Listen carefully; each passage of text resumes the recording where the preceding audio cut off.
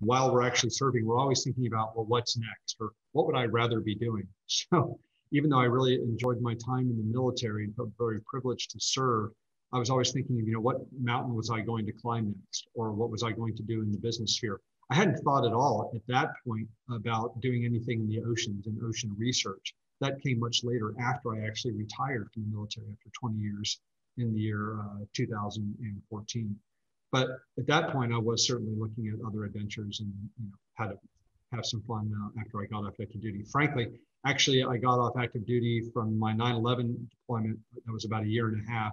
I had gone through so much and just really needed such a break. I actually climbed the highest mountain in Antarctica. So I really went off the grid for about a month and a half. And that was a nice way to reset my psyche to go back into the civilian world after that pretty intense experience. Looking at your trips from mountains to trenches, tell me about the symmetry and the disparity of going from highest to lowest points. The symmetry between highest and lowest. It's interesting because I've been told by more than a few people that what I do is actually very rare, if not unique, and that people tend to be either deep ocean explorers or they tend to be mountain climbers. No one's ever done both.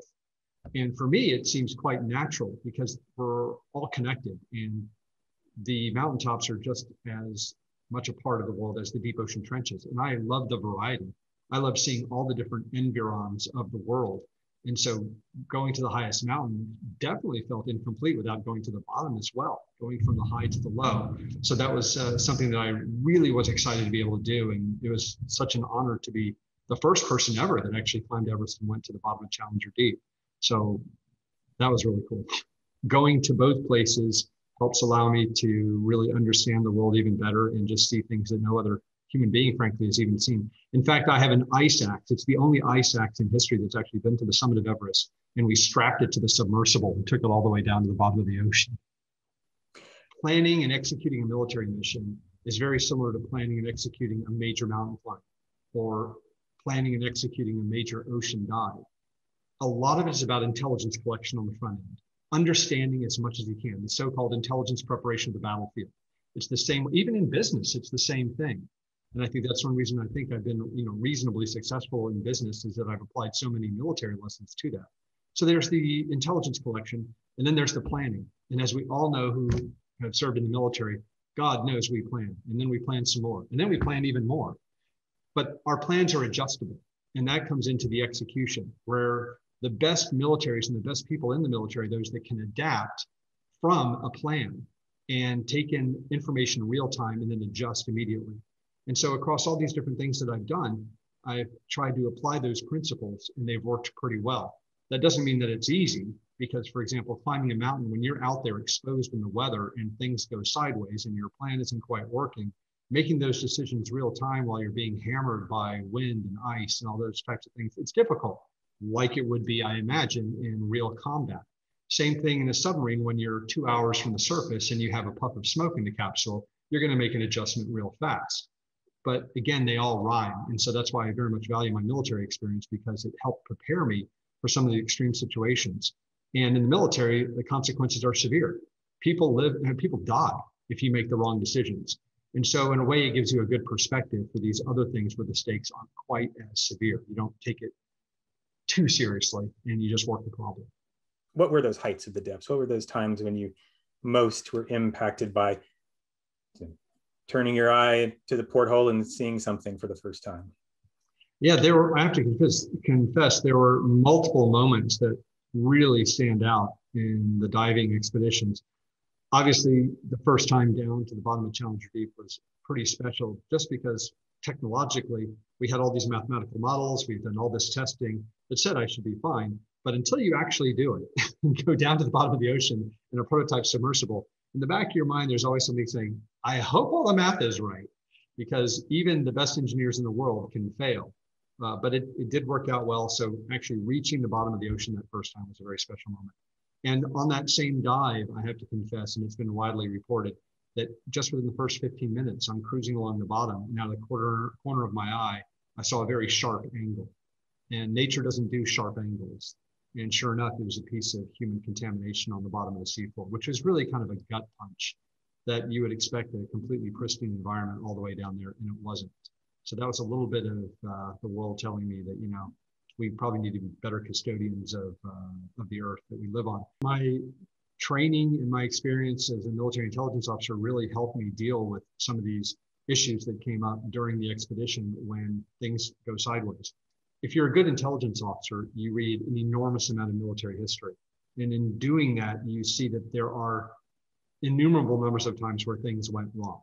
And what did people do wrong and what did they do right in those situations? So in that respect, I think I was just able to keep my cool and then just work the problem. And if you plan properly ahead of time, then you're not going to put yourself in a situation that is unrecoverable where you wouldn't come back. And so again, the preparation that you do as an intelligence officer is directly applicable to running a mission at sea, and then having contingency plans and knowing that even though things can be very, very dire, there are ways out and you can make it home. And that's what we did.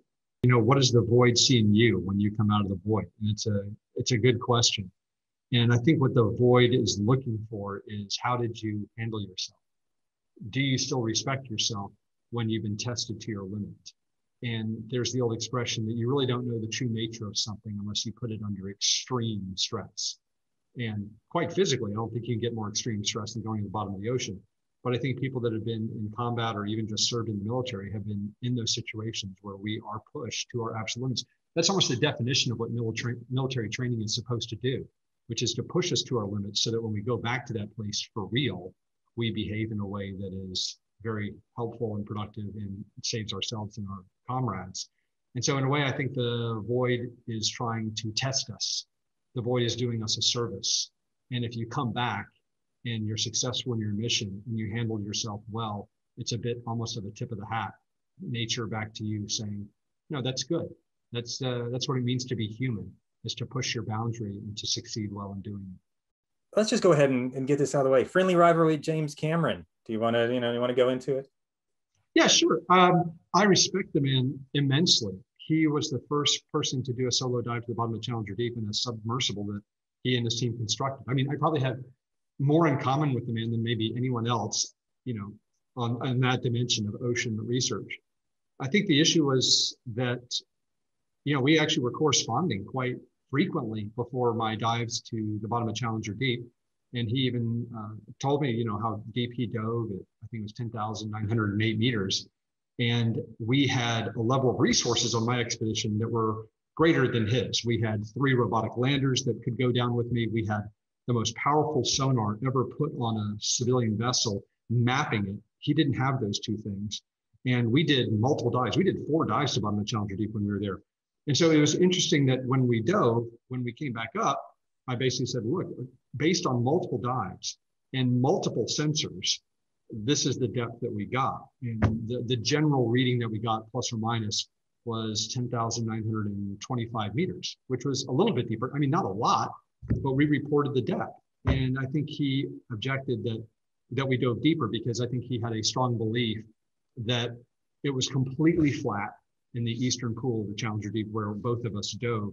And if it was completely flat, then how could we have possibly gone deeper? That it was just measurement error. And that's a perspective one can have.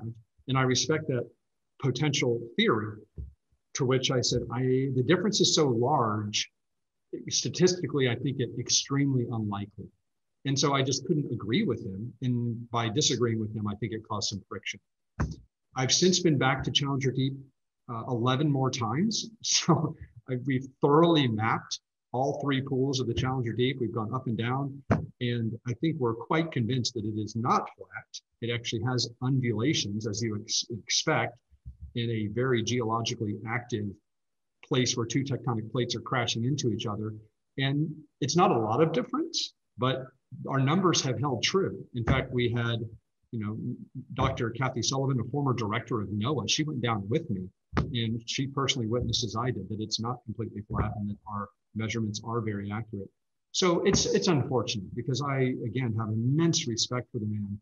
And I think we have a lot in common. I just think that maybe where he dove was a slightly shallower part of the Challenger Deep, but he was the first person to solo dive it. I give him credit for that. So it's just unfortunate. But he and I are both competitive guys, so things happen, I guess. when it comes to going to the top and going to the bottom, what's left? What's to the side? Where is the, I mean, you said space, but that's a little more logistically challenging. What is the next destination? Oh, what's left? There's always something to explore. We're only limited by our imagination. So, I mean, I'm pursuing 3 different things right now, in addition to my day job, which is to continue diving. I mean, we've never really had a submersible like this that can go to any point on the seafloor reliably, repeatedly, and so safely. So there are so many ocean trenches that have never been visited by a human being. So we want to go to all of them: the Kermadec Trench, the Peruvian Trench, the Mid-America Trench. Who knows what we'll find? Maybe one of them will be dramatically different than all the others, and it'll be a major scientific discovery. Maybe it'll be identical and boring. Either way, it will be interesting from a scientific standpoint. So we will continue, and we are continuing, our ocean research adventures. I'd love to go into space and even orbit one day. That will come in time, I think. And then it's just a question of paying the very high price ticket. Hopefully I'll be able to do that. And then I also will never give up mountain climbing. I love the physicality of going out in the cold and in the heights and really feeling that. And so this fall, I'm going to be on a major expedition into Asia to climb a very high mountain, which I haven't done in a couple of years. So I think it's part of human nature to always try and test ourselves. Maybe I do it a bit more than most people, but I can't sit still. I've got to have these new missions in the future and keep pursuing them. Top Gun 2, are you excited? I'm extremely excited to see Top Gun 2. How could I not be? It came out when I was a young adult, and I'm sure it had some influence on my desire to join the military. At any point in any of your missions, did you play Take My Breath Away as an inspirational song? I did not, Oh. but God knows I've heard the song maybe 100 times. And I absolutely have been in a bar and sang "You've Lost That Loving Feeling" with Navy friends of mine to a pretty girl. I have done that.